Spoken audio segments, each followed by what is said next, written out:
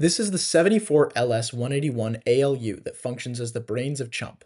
It can perform 16 logic operations and 16 arithmetic ones.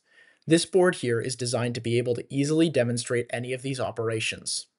So why 16 of each type of operation? Well, a logical operation performed on two inputs can be in four states. Either A is on and B is off, vice versa, both on or both off, and each of these states can be either a 1 or a 0, depending on what type of operation you're doing. This gives us 2 to the power of 4, or 16 possible logical operations on two inputs. You can see this here in the ALU logic table, which you can pause and scan over. You'll find that every possible combination of outputs is accounted for.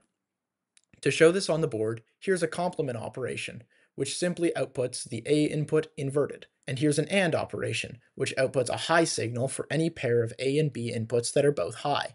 The arithmetic operations, which we can access by flipping the mode bit high, are a bit more confusing. Some of them even seem useless, like A or not B plus A.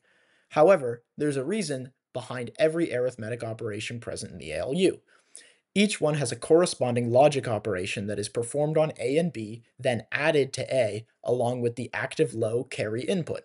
For example, A plus B corresponds to the logical output equals B, and output equals not B corresponds to A minus B minus 1? So why is that? Well, to subtract two numbers, computers use what's called 2's complement notation. From our perspective, when the computer has to subtract a larger number from a smaller number, it starts counting down until it hits 0, then wraps around to the maximum value it can hold, in this case 15, and keeps going. From the computer's perspective, there's a neat way to negate a number like this. Simply invert the bits and add 1 to give a negative representation of the number. Of course, the computer doesn't know whether the number stored is a positive number or it's negative 2's complement, which is why programmers have to differentiate between signed and unsigned integers in lower level languages like C. For this reason, we turn on the carry bit in the ALU to get an A minus B instruction. CPUs will often have indicators called flags to figure out if the number the ALU outputs is negative or positive, among other things like whether the operation produced a carry bit. CHUMP has only one flag, and it comes from the ALU's A equals B pin, which is a bit of a misleading name that I think incredibly undersells the functionality of the pin. The name would have you think that this pin checks if the two inputs are equal, which is true, but only when performing an A minus B minus 1 instruction. In reality, the pin becomes high impedance when all outputs are high, and sinks current if they're not. So when performing A minus B minus 1, equality between the two inputs results in 0 minus 1 equals negative 1 equals all outputs on.